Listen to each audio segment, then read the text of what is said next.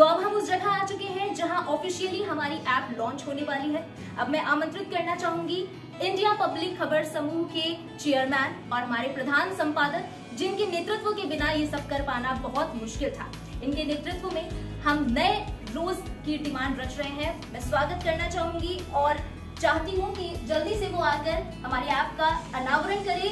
श्री मथुरेश श्रीवास्तव जी, जोरदार तालियों के साथ स्वागत करते हैं। अपनी संकल्पों से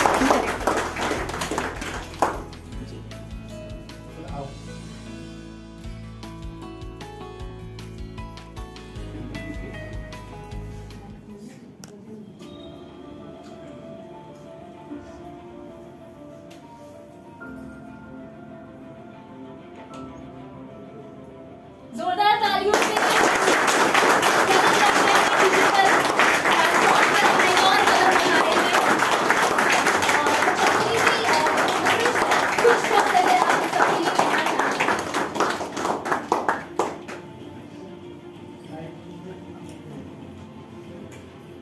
आज जन्माष्टमी का शुभ अवसर है और ऐसे शुभ अवसर पर इंडिया पब्लिक खबर ने अपने जो हमारे रीडर्स हैं, हमारे पाठक हैं, उनके मांग पर हम लोगों ने इसका डिजिटल अपने जो नेटवर्क है उसका ऐप हम लोगों ने लॉन्च किया है।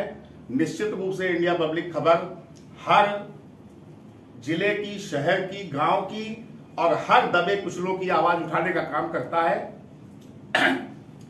मुझे पूरा विश्वास है कि इस एप्लीकेशन के लॉन्च होने से इस नेटवर्क से जुड़े हर व्यक्तियों तक, हर गांव तक, हर शहर तक इंडिया पब्लिक खबर के माध्यम से आपकी आवाज जन जन तक पहुंचेगी।